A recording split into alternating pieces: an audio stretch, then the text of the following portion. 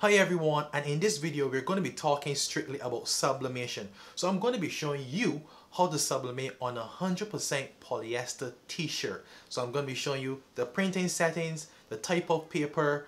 I'm going to be showing you the tools and resources that you will need, and we're going to start right now.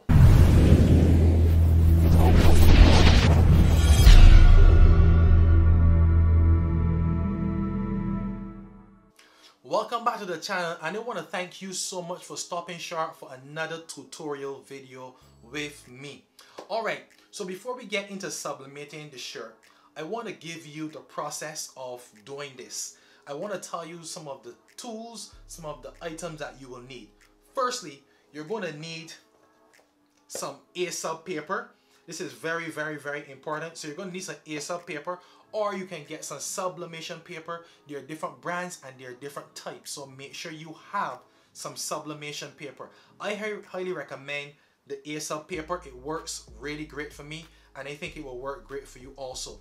You're going to need some butcher paper or some parchment paper, and I am going to tell you exactly and show you exactly why you're going to need this paper. I'm going to be using the HPN Signature Series heat press from Heat Press Nation, and I'm going to be using my Epson WF-7710 printer, which I converted into a sublimation printer. So I have my sublimation inks in there. What I'm going to do is to leave all of that information here on the side of the screen for you, so you can use this when you are sublimating onto your shirt. Most of all, in terms of temperature and time, I'll be using about 400 Fahrenheit, and I'm going to be pressing it for about 60 seconds. So let's jump into the first step. Alright, so we are here in the Silhouette Studio program. I've dragged my image into the program, and I'm going to be printing from the program. Now what I'm going to do is just line up my image with the mat, and for my width in this image I'll be using 11.944, and in terms of the height I'll be using 8.149, and you can see those values up here. We can go into page setup, so you can see that I'll be using a paper size of A4 borderless. There are many different sizes, but I choose to use the A4 borderless. I'm going to be using my Epson 7710 workforce printer. Let's check our printing settings itself. So when I click on print, I can see clearly that I'm going to be using up as much as the paper as possible. Our next step will be to set our print quality. Alright, so in terms of setting your print quality, I like to go through every single section or field in here to make sure everything is set. However, if you take a look here where it says presets, you can actually preset your settings personally for you. So you can create your settings, preset them for you, so that whenever you come back you don't always have to be changing. But for the purpose of this video, I'm going to be going through to show you. So for my printing settings, I'm going to be using the paper source here, which is paper and cassette. I'm going to be using for my medium type, I'm going to actually use premium presentation paper matte, and I'm going to be using best quality. Now, you want to make sure that you mirror your image. This is very important. So make sure to mirror your image. My color options is okay. Everything else is okay here. So my next step will be to press on print, and let's see how this image comes out.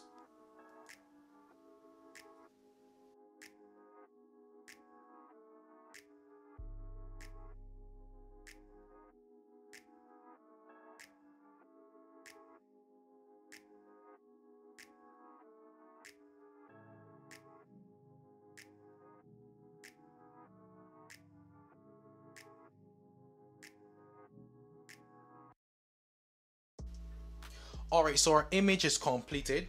It's finished printing out, and you can see the colors are looking really nice, but at the same time it looks kind of fadey. It looks kind of light, and this is what normally happens with sublimation ink. It prints out light and fadey, but when you apply the heat press onto the sublimation paper and ink and onto the shirt, the colors will come out rich. So what I'll try to do is to put a comparison of this image right now plus the one we saw on my computer earlier.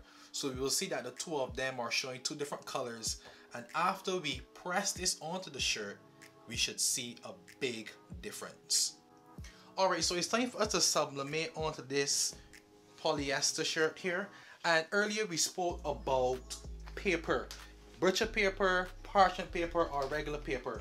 Now I have no more butcher paper or parchment paper, so I'm going to be using some 8.5 by 11 paper and also just some standard paper. And what I'm going to do is actually place one sheet over my plate here, because we do not want the ink to seep through. This is the reason why we are using paper. I'm going to place my shirt over the heat press plate. I'm going to just press it for just about 2 to 5 seconds just to take out some of those wrinkles. You want to get majority of those wrinkles out. Next, what I'm going to do is I'm going to take some more paper and I'm going to place this paper inside of the shirt. The purpose for this is because once we apply this image to the front of our shirt, when the heat hits the ink and the paper, what will happen is that the ink will seep through and go right away through the front part of the shirt into the back, and we don't want the front and the back having ink all over. We just want the front to have ink. So we're going to place some paper inside of the shirt to the exact point where we're going to put our image.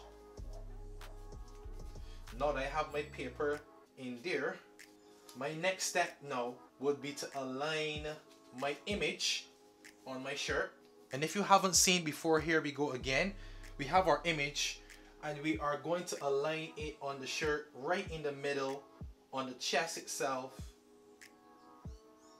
And normally you can use a ruler if you want to. Normally 4 inches from the neck down, around 4 inches will work. So you want to make sure that everything is intact. And if you're not sure, do not commit to pressing it if you are not sure. Make sure to measure twice, press later. So you can measure from the end to make sure that everything lines up exactly where I want it to. Alright, so we get in there. We need to adjust it a little bit more. And you can always take a look at the middle of the shirt if you're not sure, just to make sure you have it centered correctly. So once I have placed my image here, the next step will be to apply some heat tape to this design on the shirt so it would not move.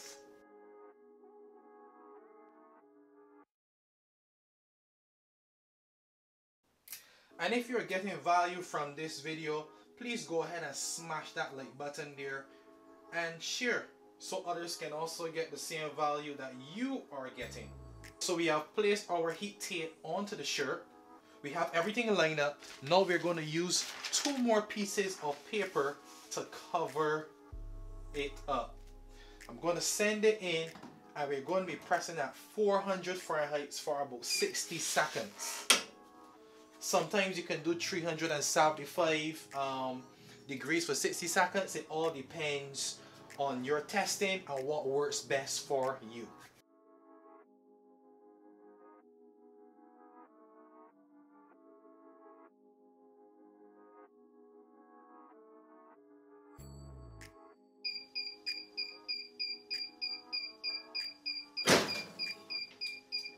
Alright, so our shirt is finished, and the moment of truth you have been waiting for. We're going to peel this off. Wow, wow. And I want you to take a look at the image on the shirt and the image we have here. The image on the shirt and the image we have here. So take a look at the image we had onto the paper and look at our shirt now. So what happened is that the ink transferred from the paper onto the shirt. Now we are going to take out that paper that was inside, because we placed this paper in here so it would not bleed through the shirt. Now let's take a look at the back of our shirt to see if we have any ink. No ink. It has not bleed through. It is just only at the front. So here we go. So we are completed, and I would have shown you everything step by step. Now tell me, what do you think of the final product, of the final result? Take a look. What do you think about this shirt? What do you think about the sublimation process? Leave all of your comments down below in the comment section. I want to thank you so much for watching. Make sure to like, share, and subscribe, and stick around for more tutorial videos, and I'll see you in the next video.